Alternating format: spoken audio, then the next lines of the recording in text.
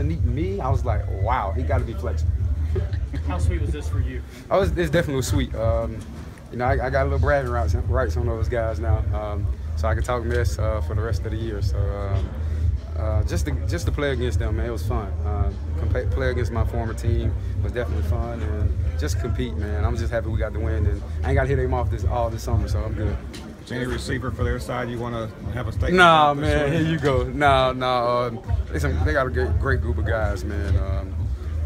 Thielen and Diggs and Treadwell and all those guys, man. They worked their tail off, and man, they came out and competed. We wanted to hold Thielen under 100 yards, but he had that big catch at the end, and he turned on the Jets on us. But we tried to do a great job of trying to contain those guys and compete with them. I think we did that. What was it like after they tie the game there? I mean, it was a big stand for the defense with the 1st and goal at the 5, I guess. But what was it like, the mood at that point, especially when you saw Cam running open field? Oh yeah, we knew. We just like, man, we got to just finish this game off. We're gonna have another opportunity to go back out there on defense, and we just got to finish it off. And I think we did a great job. I don't know, what was down the distance when we stopped them backed up, but I don't think they got a yard.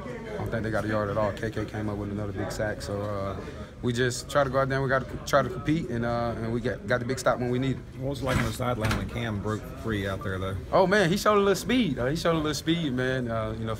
the naysayers saying he's slowing down a little bit, there you go. He definitely showed a little speed. Because Trey Waynes is not a slow guy. Xavier Rhodes is not a slow guy. So they had to really turn in another gear to go catch him, and for him to to run that ball all the way down there was definitely special for us. And what does that say about the team coming together when the Vikings made that little comeback? Oh, let's just let you know, man. It started with our head coach. He's a head coach that believes in we just gonna keep pounding. We're gonna keep doing what we do. Even though they tied the game up, we still gonna win this game, and it starts with him. We never panicked. We went out there, we kept doing what we do, and let's play football the Panther way. How bad did you guys need to kind of make a statement when against a good team? Oh, it was bad. It was bad. Last week we laid the egg. We didn't play well at all. This week we got the #1 seed. They came in our house, and we defended it. So we went out there and competed, and it was definitely a good win for us. We talked about turnovers, forced 3 of them. Easier said than done, but forcing 3 turnovers obviously seems. Oh yeah, it was definitely huge. Definitely huge. It's definitely a confident booster for this defense, man. We've been stressing it all year, turnover, and they came today, and they came in bunches. So that was a good thing for us. I'm glad we sorted that off. And for you,